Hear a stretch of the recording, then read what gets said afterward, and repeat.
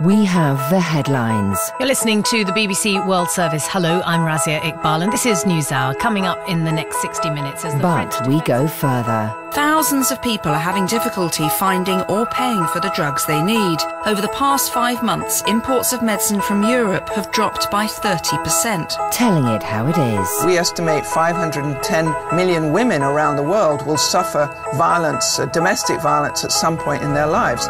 Empowering people. I think for me, one of the main things that change inside me that I can have very big dreams. I can dream whatever I would like to be. Reflecting on life. If I had to go through that life again, what would I have decided now? And I can only think to myself that I would probably have done exactly the same. We are the BBC World Service, the world's radio station.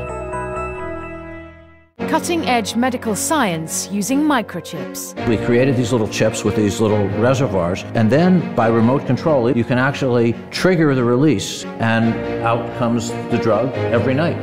But success comes after years of failure. Most of what we do is failure, but sometimes you keep plugging along and eventually, maybe something works out. Biochemical engineer Robert Langer joins philosopher A.C. Grayling.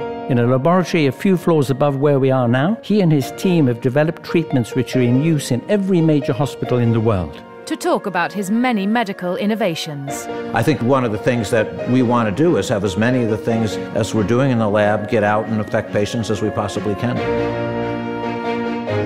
Robert Langer on exchanges at the frontier.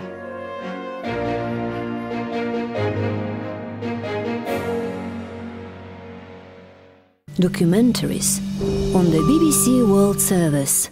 You will be able to play a game, and at the end of that 15 minutes, you will know absolutely all the names of the countries in Africa. Technology continues to transform education. What is so powerful with this is it will give me the exact problem that he missed. But is a revolution now taking place? We just announced that course online. Within the first few hours, we had 10,000 students enrolled in the course. From elementary schools to universities, we look at new forms of online teaching and ask if it's the best way forward. Are you trying to fill the students with information, or are you trying to light fires and help them understand and think about the world in their own way? The question is it good for education? The Education Revolution, Tuesday at 8, 12 and 14:30 GMT on the BBC World Service.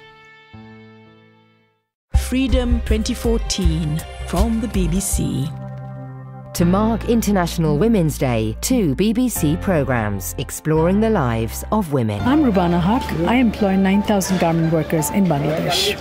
I'm Sri Mom Ang. I grew up on Garbage Dam in Phnom Penh. My dream is to become a fashion designer. In Designing a Dream, a love of fashion unites 2 women from very different backgrounds. It was a time for me to reflect, and also she gave me an opportunity to get as close as I could to her world. And in Freedom to be Single, BBC journalist Rupa Jha finds out what life is like for a single woman in India. Single women are still on the outside of Indian society, often overlooked, even uncared for. That's what I found so moving and sad. Designing a Dream and Freedom to be Single.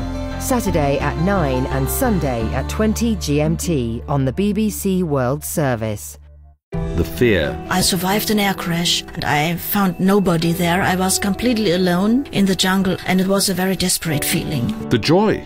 I dropped down on my knee and said, "Will you both marry me?" And we both kind of broke out laughing. It was very cathartic. The compassion. I got the medicine for her and I gave it to her, and she cried, and I didn't know what to do. I just broke down. The hope.